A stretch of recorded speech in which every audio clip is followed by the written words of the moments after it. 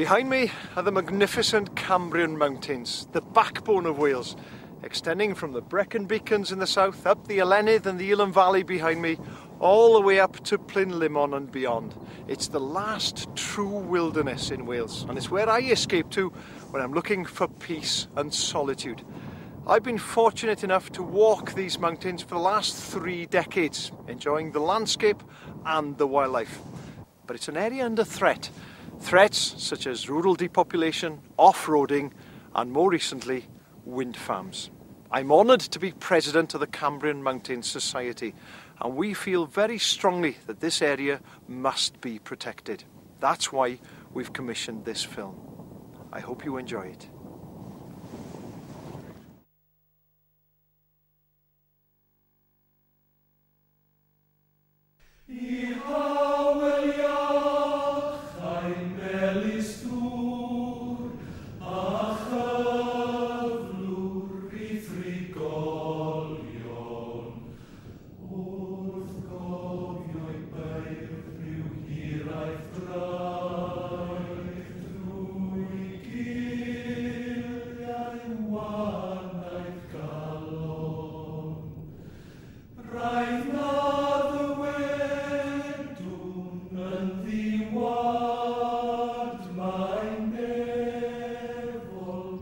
In the very heart of Wales, there is a region of the country that is unlike any other, in Wales or Britain.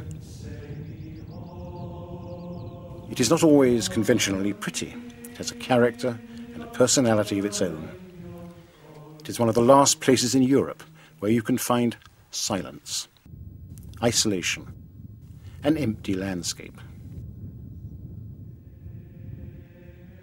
But this is no desolate wilderness. For those who know the mountains, they can seem lovely beyond the singing of it. The Cambrian Mountains have been for more than 2,000 years a place where people have lived and worked. They still do. This is a living countryside.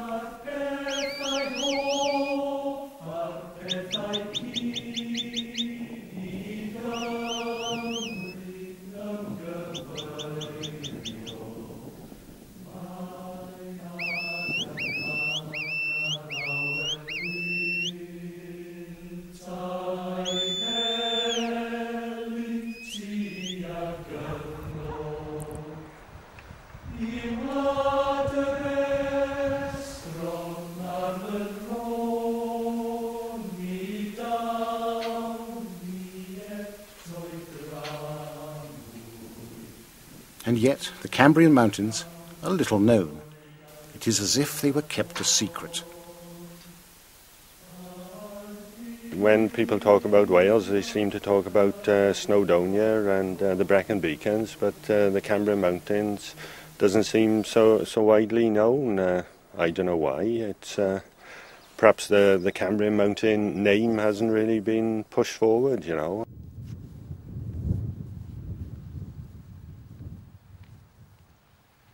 Clive Myhill is a farmer, and he knows the mountains well.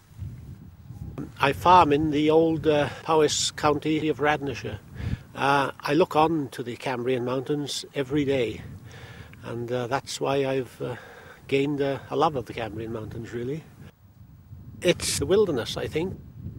Possibly the last wilderness left in England and Wales, but having said that, they're not a true wilderness because you can see man's footprint in various places, the reservoirs, the forestry as we have over there, and various mining projects that have fallen by the wayside in the past. So that's generally why I like them, because you can walk for a whole day and not see another person. Or you've only got the red kite and some Welsh mountain sheep for company, and I think that's absolutely great in this life.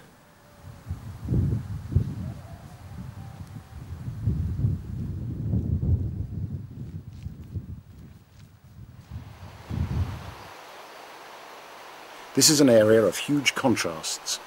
Not just agriculture has left its mark on the hills. The hand of man is everywhere to see. People used to mine here for lead, for zinc, for gold.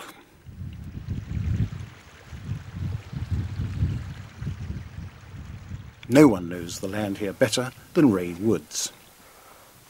It's the peace and the quiet that people so desire these days. Where do you get it? As soon as you go over a few miles to the east here, you're into the Mealer. There's only a little bit of Herefordshire left, a bit of Northumberland left, and the whole of England, which has this wonderful quiet solitude that you can appreciate in the Cambrian Mountains.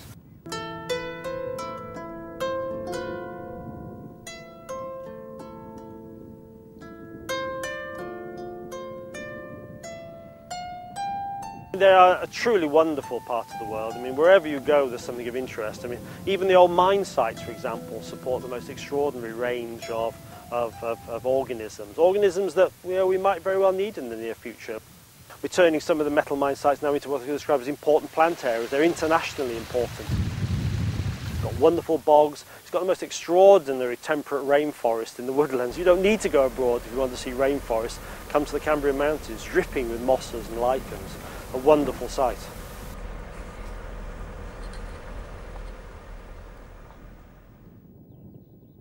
Locals and visitors alike respond to the challenge of walking on such untouched territory.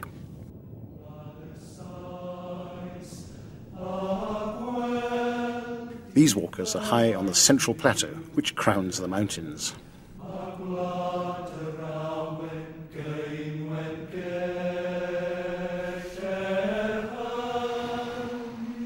They are unlikely to meet another soul.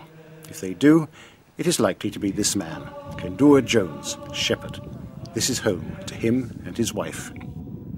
Well, I used to come around here a few years ago, like on horseback and all that, and then I really liked the place. It was so remote and so left alone, I think. Apparently nobody had lived here for about 60 years before I came here. So there was an attraction then, and I sort of, when the chance came to be a shepherd for the Ellen Valley Trust, I was all for it, and I was lucky. Well, the pleasures are the peace and tranquility. We might not see anybody for days, and it's fantastic as far as I'm concerned. That's how it should be in these parts of the world.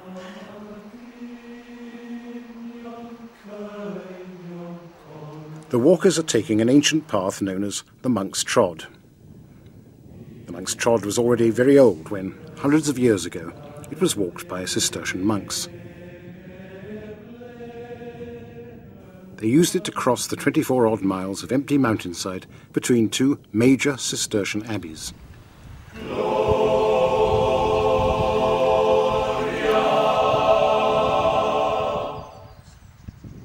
This is one of them, Abbey Cwmhir. Once it had the largest nave of any monastery in Wales. It rivalled Canterbury Cathedral in scale. It was a seat of power, and the burial place of the great Welsh leader, Prince Llewellyn.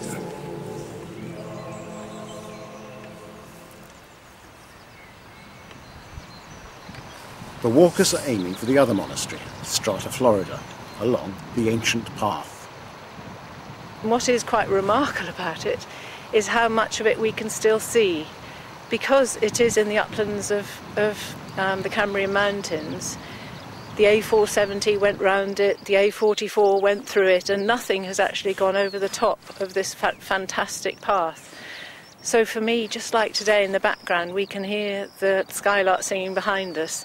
This is like the memory bank of the history of this place, and it's there for us to pick up on now. And you can walk up here for, well, I've walked up here for 7 hours and never heard a motorised vehicle. The odd aircraft may be going past, but you are in a motorised vehicle-free world. So to experience that much tranquility in the 21st century, I find really inspirational. And I know many people who have touched on it and maybe walked all of it and really gained something very, very special.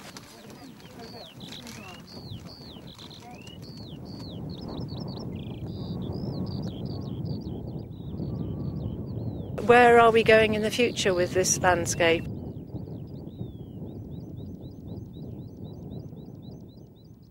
Ancient as the landscape is, it is not untouched by modern times. There are forces at work that may change the mountains forever, that may shape a very different mountainside. Not just large schemes, but other, apparently smaller intrusions. There was pressure sort of towards the end of the 70s and early 80s to let motorised vehicles use this route, because there are all these ancient routes that, yes, in the past they would have had carts, and so it was sort of extrapolated that this was okay then to have motorised vehicles, which is really a very, very different use. And you can see the impact in a lot of the area of the Monk's Trod where motorised vehicles have really damaged it very deeply, and they're quite scars into our history.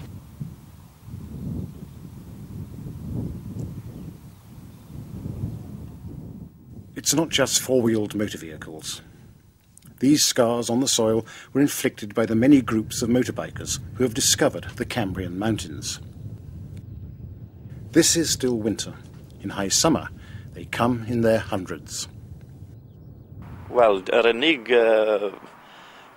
broblem fwyaf sydd yma yw'r 4x4s a'r motorbikes, ynddo fe, sydd ddim yn mynd ar y rhewl yma lle maen nhw fod, a bwrw bant y lan yr ochrau a cael rhyw sport ofnadw yn ei wneud a rhacso'r ddeiar a dim respect at ddim byd ynddo fe, chwyd, maen nhw'n ond wy'n gweud, wy'n credu bod i dyma bach yn well na beth oedd hi ar y fe bod. Nag os wy'n ma, maen nhw'n gwybod bod fi ma, ynddo fe. Ond fel arall, mae'n rhesymol o ddechrau yma.